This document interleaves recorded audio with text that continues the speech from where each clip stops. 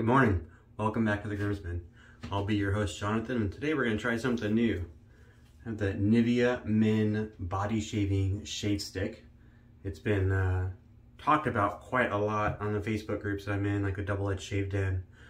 There's the people that tout how amazing it is. It's discontinued, I guess, so it's kind of hard to get now. And you can still pick it up on eBay or Amazon for, I think, relatively inexpensive if you buy a pack of like 4 or 5 or 6. I got this one at TJ Maxx locally, $4. Pretty good deal. I think some people got them for cheaper. And I'll be using DORCO de los Muertos 2 for the aftershave splash, and a Henson aluminum head medium with a DORCO Titan. And this is a stainless steel Razorock DLC Halo handle. This is a black coated handle. I think it just matches this head. I like the stainless steel handle, a little bit of extra heft on the Henson. I have the original.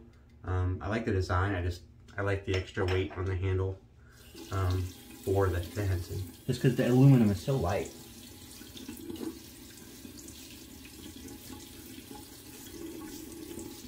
Just gonna wet the face, or we're gonna rub this stick right on. The Henson is pretty cool. They have a mild one as well that I understand is really nice. Although I've heard some people say they don't find much of a difference between the medium and mild.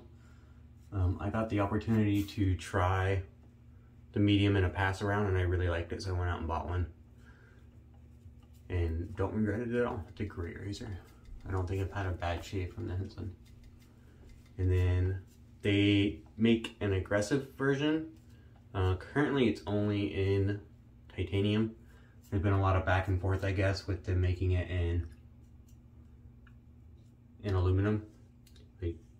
Some people call it, I think it was Shave 326, call it like a shave tax. Like they only offer the aggressive plate that wet shavers, experienced wet shavers would like, in the very expensive material. I'm not sure if that was intentional or not. They stated they're not going to do it in aluminum just because they don't have a lot of call for it.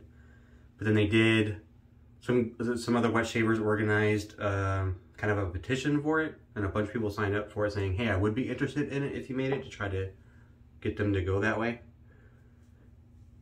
Prometheus Handcrafts with a Gelousy from APShaveCo, not 28mm. Sorry, I just want to get that out of the way before I started lathering.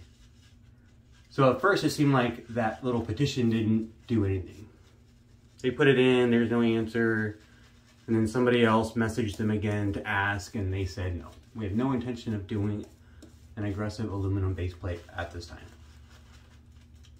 And then a couple weeks ago, maybe it was a week and a half ago, I got an email from Henson that had, or no, it wasn't, it was from the individual that organized the drive or the petition, with a link, and they made a limited time offer for the people on that list that had expressed interest in aggressive aluminum to purchase it. It was a limited time offer. They were going to do a limited manufacturing run for the people that signed up on it. So I hit the list, or I hit the button and went to the Henson website and paid for it.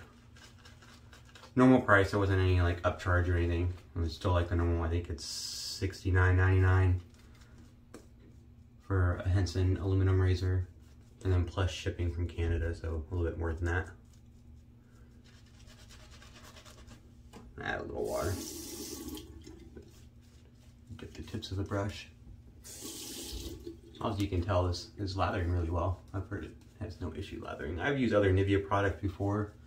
I have one of the Nivea Shave creams from the EU. I think it's specifically from Greece. Their Nivea Shave creams are really nice.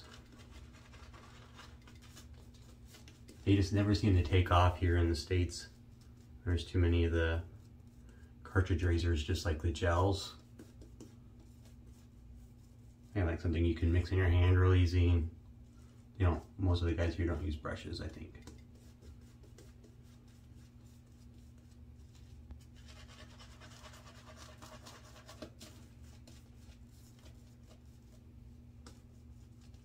All right, we're gonna shave with that. Anyway, so I think I was talking about the Henson aggressive. So I bought it. I paid for the just one-off, maybe one-off run of the Henson aluminum aggressive. They had a note that it would take 3 to 4 weeks to ship.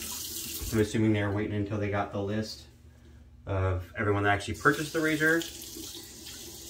And then they were gonna make that limited run based solely off those numbers. So they had this briefly small window for people that signed up. And then hopefully when they opened that list, everyone that wanted one had funds available on a short notice to get it. Luckily I did, and was able to get there on that buy. So I'm excited to get that. I haven't got the email that it shipped yet. It's still within that 3 to 4 weeks they said.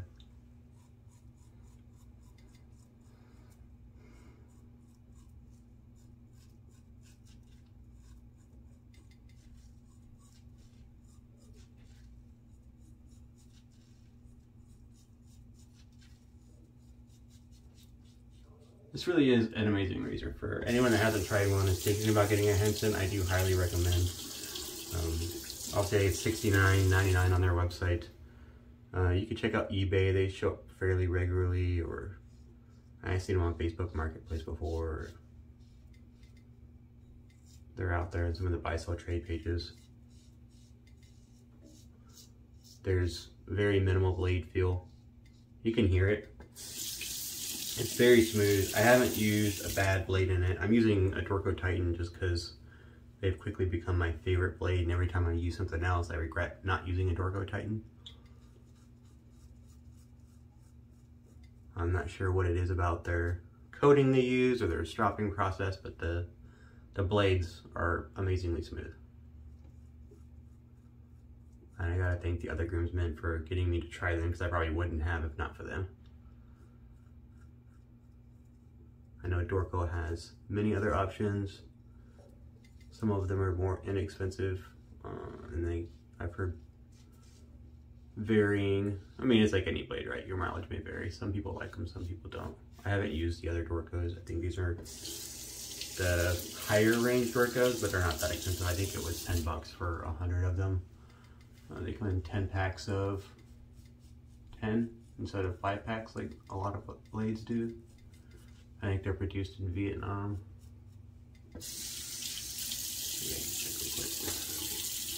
Yep, made in Vietnam, but manufactured under license from DORCO company in Korea. So the company's in Korea, but they make the manufacturing is in Vietnam.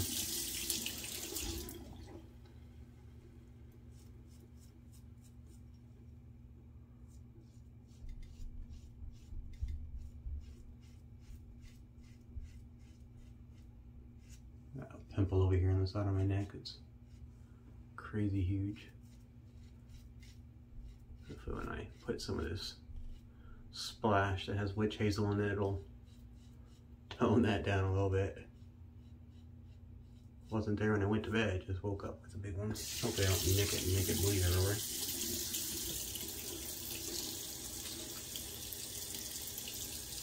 Well, I don't have any complaints about the Nivea Shave stick so far.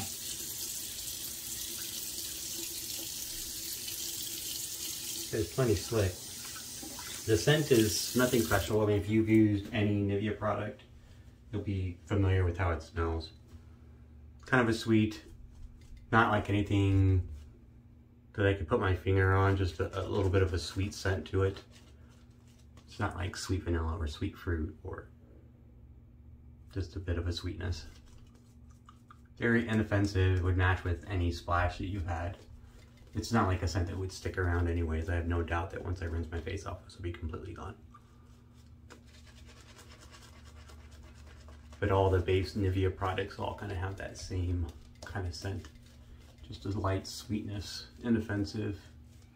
It's not like the DORCO Shave Stick. It's very controversial. I think the DORCO Shave Stick just kind of smells like a citronella candle. It's a lemony, but kind of an artificial lemon.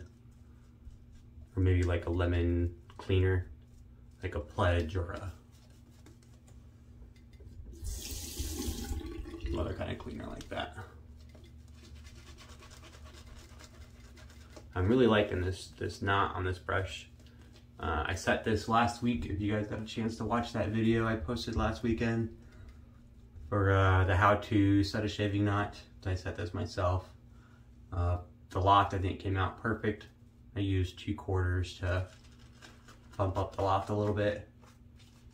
And I've lost a few tips since I've been using this in the last week. Maybe, well, not tips, like hairs. I've lost maybe like 10. I mean, I was losing a couple a day, and I've used this like 4 or 5 times. But I didn't lose any today. Obviously, I didn't bowl lather today, but I haven't seen any come off the brush onto my face or anything, so I think maybe it was just breaking in a little bit. But the gel, the extremely gelled tips, took a little getting used to, but it feels great on the face, especially for a face lather like this. It feels very similar to, I have a AMAC silver tip knot. It feels very similar to that silver tip knot insofar as like the tips are extremely soft. Like there's no scritch at all, but there's a nice amount of cushion and scrub. But there's no scritchiness at all, which I don't like scritchiness, so that's a plus for me. Dig the knot. Happy with how that went. I still have to use it with the hard soap to see how. I don't think I have concerns necessarily, but I am curious if the extremely treated soft gel tips will be able to pick up enough soap off of a hard soap to lather well, like a Tabic or a Mitchell's Wool Fat or Martin de Condré, you know, like a triple milled hard soap. Actually, I'm not sure if Martin de Condré is triple milled or if it's just, I think they're just dried for a really long time.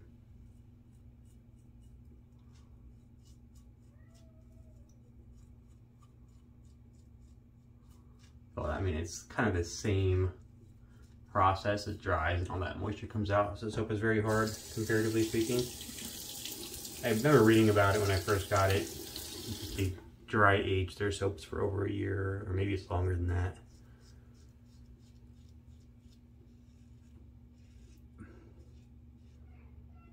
But I think triple milled soaps, there's a mechanical process that squeezes all the soaps out, or squeezes all the excess water out of the soap. Excuse me. I don't know if you can hear my toddlers having a glorious morning. My 2-year-old's automatic response to anything at all is to scream at the top of her lungs and show everybody her tonsils. She can scream, that girl. She's not even mad, she just does it to get attention. That's her new thing. Hopefully she gets out of that phase pretty quickly.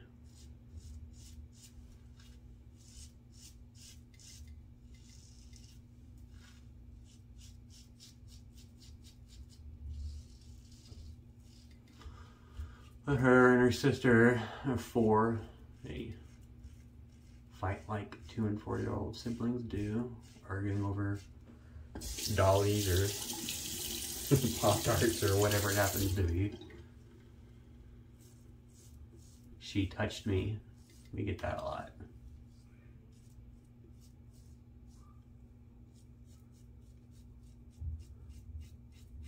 I have a little weeper there.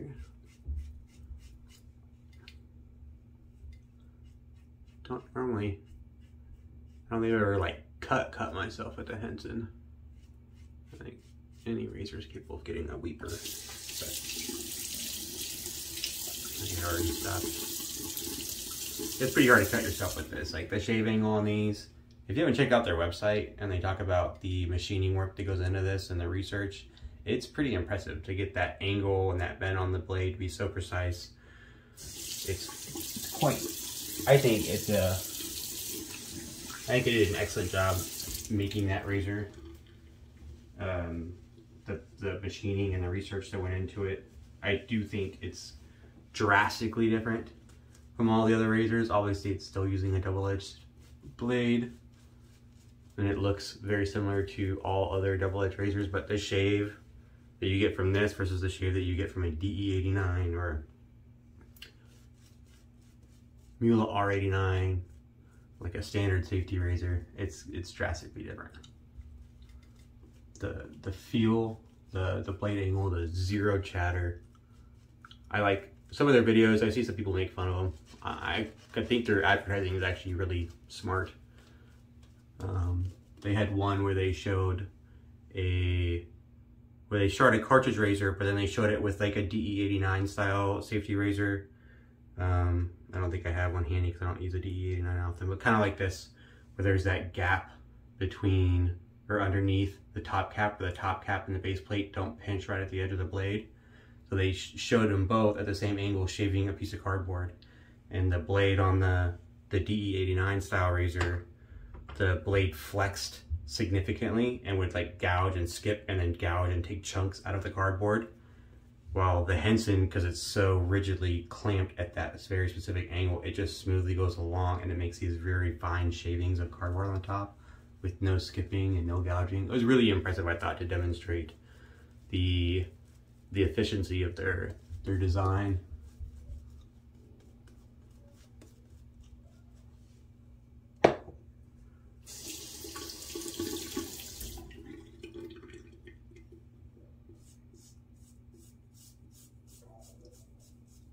The cartridge razor had the same effect as well, with the skipping on the cardboard, the blade flex, and then skipping forward after the flex.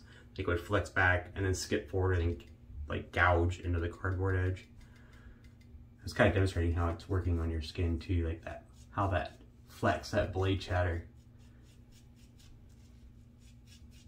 really can affect the shave in a lot of razors, which is why I think some of my favorite razors have a clamping similar to this, insofar as it clamps the blade edge very, very close to the edge of the razor, like this one and the Lupo. Obviously they're drastically different, but they both have a very significant blade top cap and base plate clamping on the edge of the blade, so that blade is held very rigidly.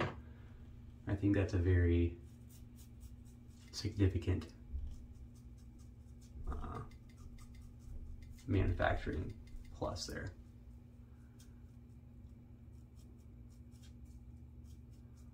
And I kind of look for that in most of my razors that I try to buy now. I don't always have a ton because I collect vintage razors, and then, you know, I feel down the rabbit hole like everybody else and bought everything.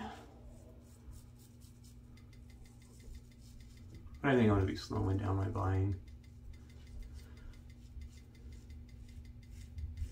I think I can tell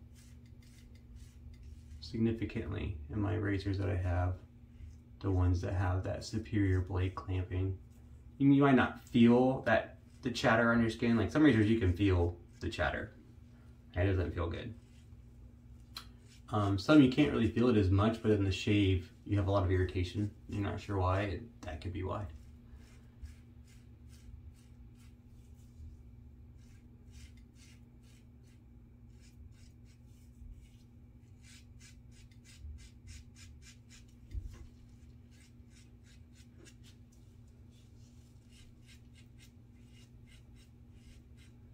I think the only complaint I've heard about the Henson is that some people don't find it efficient enough for them.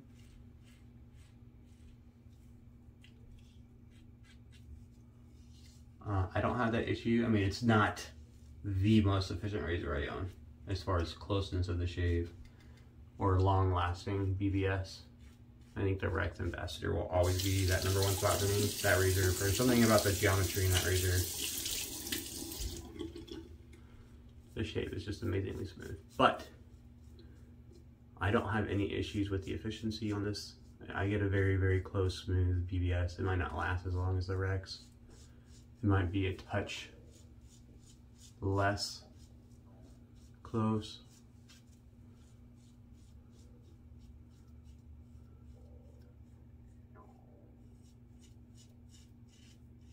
But I think it's nice. It's smooth. It's so smooth.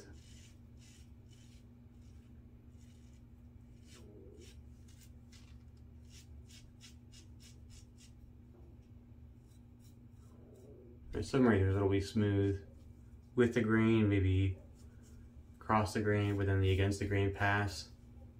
If there's a blade chatter that's gonna happen, it's gonna be on that pass. That against the grain is where, like Sack always says, right? On your neck and against the grain is where the proof really is in a razor. And I agree that against the grain pass is definitely where you'll, if you're gonna have an issue with a razor,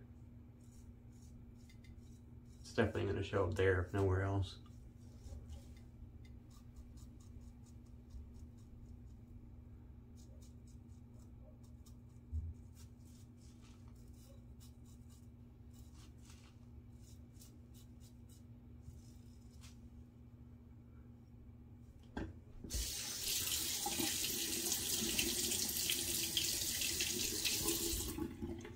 A couple of weepers.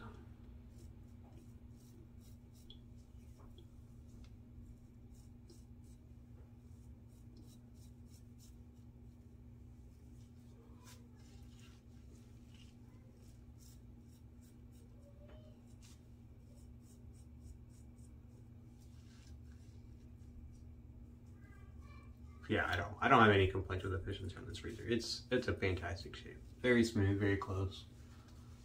I haven't tried the mild, so I can't speak to that one. But I imagine it's very similar.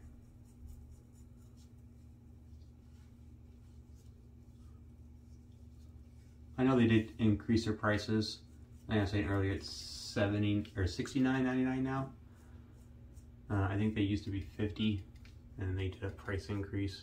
I don't know if that was due to inflation. I don't think so. I think it was done before all the gas prices and inflation kind of went up this last year and a half.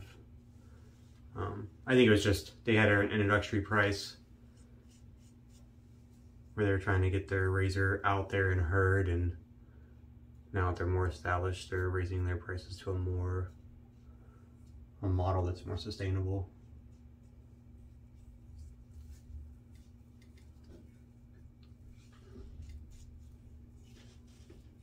I think there's a lot of intricacies involved in pricing and price adjustments that some people overlook.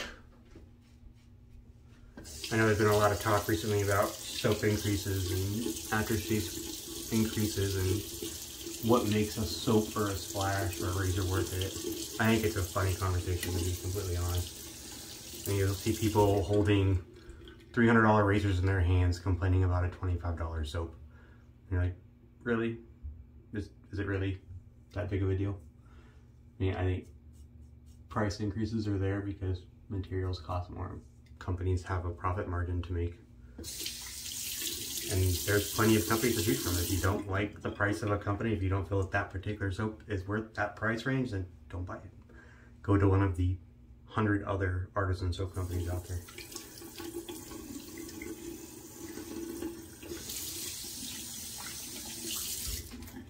I don't think I'd ever stand on a pedestal and say this soap will never be worth it at this price. It just depends on what you want. Like Sebum Gold, everyone usually brings that one out. It's the most expensive soap I've seen, I think. Very, very, very expensive. But that's his price. I mean, he's selling a product in 100% recyclable materials. It's a glass jar with a bamboo casing and a cork top. Everything he uses is sustainable and recyclable. All the products he uses is 100% organically sourced. There's no, like stearic acid, most soaps is processed. I don't know, there's a leaching process that's made to get that extra stearic acid out to use it in the products. He doesn't use any added stearic acid. He uses products that have a high stearic acid content already to ensure that he has enough stearic acid in his soaps. And he charges appropriately for that. Maybe, obviously, he does small batches and his profit margins are going to be different because of that, but that's what he charges. If you don't like it, then you have to buy it. I don't have any sebum. I won a set once in a raffle, and then I sold it because I wanted to have a razor. But I liked it. I don't know that I would buy it again. I don't know. A $500 razor I can use forever, theoretically. A $500 soap only get me so far. But that's more off my pocketbook telling me it's worth it, not whether or not I think the soap itself is worth the price point that he established. Buy what you like. I'm gonna do a cold water rinse and I'll be right back for the post shave. All right, I'm back. Thanks for sticking with me. We're gonna get that post shave on here, Barbershop DLC Muertos 2. I really like this. It's my default splash to use when I have something that doesn't really match the soap, which is not that big of a deal. And I like the scent on this. It's a very much a cologne scent. It's a dupe of Tom Ford for him. Definitely got some alcohol in it. But it's got some other stuff in there too. Aloe and witch hazel, I think.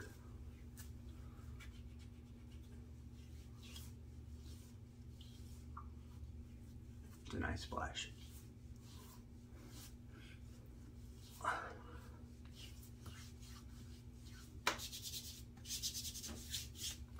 I have like extra splash in my hand. I rub it on my wrist and my neck, kind of like a cologne. Make that scent stick around a little longer. I mean, it's an aftershave. Usually they don't last forever. I'll probably still smell it a little bit at the end of the work day, but it's not like it'll be, but very much in like a personal space kind of a scent. It won't be projecting at all. The shave was great. I highly recommend the Henson if you've been on the fence about it. I give it a 10 for 10 recommend. It's a great razor at a good value, I think.